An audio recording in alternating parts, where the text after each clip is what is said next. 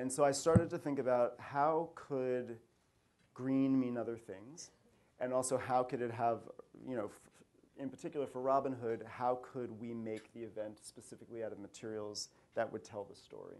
And so what we did is we went to the different program directors and we said, what do your people need? And in many cases it was obvious, it was food, it was clothing, but in other cases it was quite surprising and it was touching. It was alarm clocks.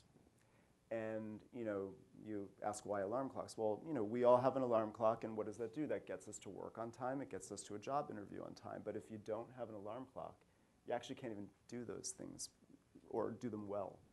And so we went out to different companies, American companies, everybody from Ralph Lauren to Kmart to Nike, and we received $1 million worth of donations from them that were all pointed asks to things that the programs needed. And we made the installations entirely out of those materials. The design trick is that you can't glue, staple, screw into it, nail into it, aka destroy it.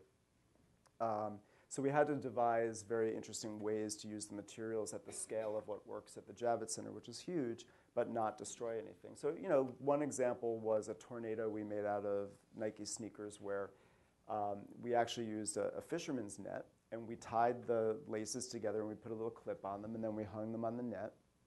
And then after it was all done, we lowered the whole thing on a motor, and we would take the sneakers off and put them back in their boxes and send them right out. And so it was actually a wonderful design challenge of how to make all of this work without destroying the materials. It was a wonderful design challenge of how to go out and get the things that looked right, but that were the things that the program needed. And how do you create an event that has no waste? And at that scale, I'm very proud of that because, it's not a cocktail party for 60. So it was taking it to the extreme of no waste. Yeah. And it was absolutely fantastic. It was a giant pencil made out of pencils and a big chair made out of water bottles. And You remember. Yes, it was fantastic.